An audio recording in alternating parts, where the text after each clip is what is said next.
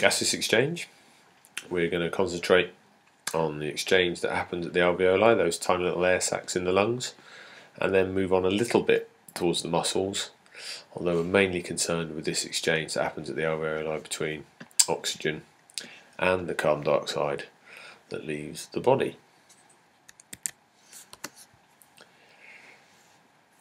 So as I just said, this oxygen, why is it enters the bloodstream from the alveoli, and why is it that carbon dioxide leaves the bloodstream into the alveoli and then is exhaled? And the principles we need to know are that of diffusion and partial pressure, and then why differences in the content between air and blood mean that diffusion will occur.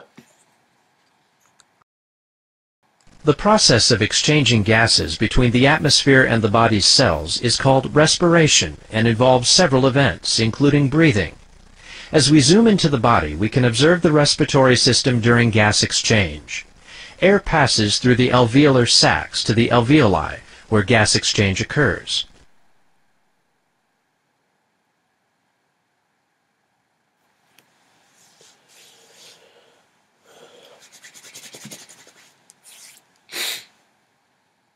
In this cutaway view of an alveolar sac and its capillary bed, the process of gas exchange is easily observed.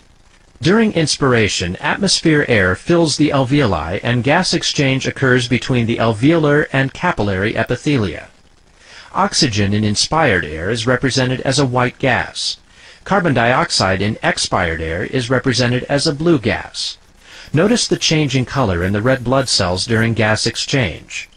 Now let's zoom into a higher magnification view of gas exchange at the respiratory membrane. Red blood cells in the capillary adjacent to the alveolus release carbon dioxide and bind oxygen. Okay, so hopefully that's helped us a little bit with why gaseous exchange occurs. Really, a simple question that we might get in the exam are the conditions that exist for gaseous exchange to occur, and if these conditions aren't around, it's not optimal for the exchange to happen. So firstly, we've got a moist semi-permeable membrane, and that allows the gas to pass through and onto the other side, which we'll talk about in a little while. We've got a larger surface area for this to occur, which obviously makes it more efficient, and then we've got a concentration gradient and a sufficient blood supply to carry the oxygen away, and this concentration gradient during the process of diffusion is what we're going to concentrate on with our more difficult questions.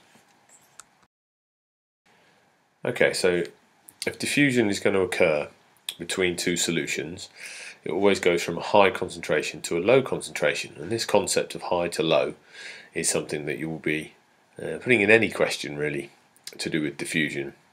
As an exchange, if I just enter our semi-permeable moist membrane, hopefully with a large surface area in here, you'll see that whilst we have a very low concentration in this solution, from this high concentration here, these molecules will want to pass across until an equilibrium is reached. So gases diffuse from high concentration to low concentration, and that's what allows for our diffusion. And that diffusion gradient means that it will continue until an equilibrium is reached. So one area of confusion that can come is what partial pressure has to do with this.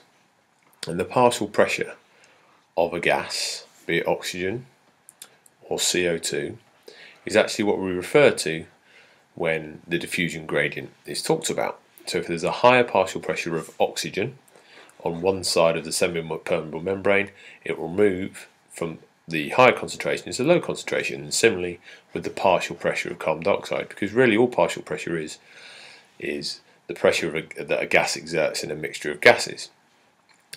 The reason why equilibrium isn't reached, so there isn't an equilibrium at all, is because we maintain it by breathing, so carbon dioxide leaves and oxygen comes into our lungs and therefore our alveoli, and the cardiac cycle, which just means we pump blood round the body, which means that we bring deoxygenated blood up to the lungs across the alveoli and the capillaries, and then as it's oxygenated that carries on around the body to our working muscles. Respiration serves as a means for the body to exchange gases with the atmosphere via the blood. The partial pressure of oxygen, PO2, in the air in the alveolar spaces in the lungs is greater than the PO2 in the blood, so oxygen diffuses into red blood cells from air in the lungs. Also, the partial pressure of carbon dioxide, PCO2, in the air in the lungs is less than the PCO2 in the blood, so carbon dioxide diffuses out from red blood cells and into the air in the lungs. Oxygen-rich blood is carried through pulmonary veins to the heart and then pumped through systemic arteries to the body. The PO2 in the blood is higher than the PO2 in the body tissues, so oxygen diffuses out from red blood cells at the body tissues. Also, the PCO2 in the blood is lower than the PCO2 in the body tissues, so carbon dioxide diffuses into red blood cells there. Oxygen-poor blood is carried through systemic veins back to the heart and is pumped through pulmonary arteries to the lungs, where gas exchange again replenishes the blood with oxygen and removes carbon dioxide. Okay, so hopefully we understand a little bit more about partial pressure diffusion and the concentration gradient and why it's maintained. And we've got a past question here which is highlighted by a diagram. We're in the alveolus and we're in the capillaries, and the question is going to ask you about how oxygen and carbon dioxide move between the two locations. And whilst you're answering that question, you might want to consider these figures and the fact that we spoke about that something moves from an area of high concentration to an area of low concentration.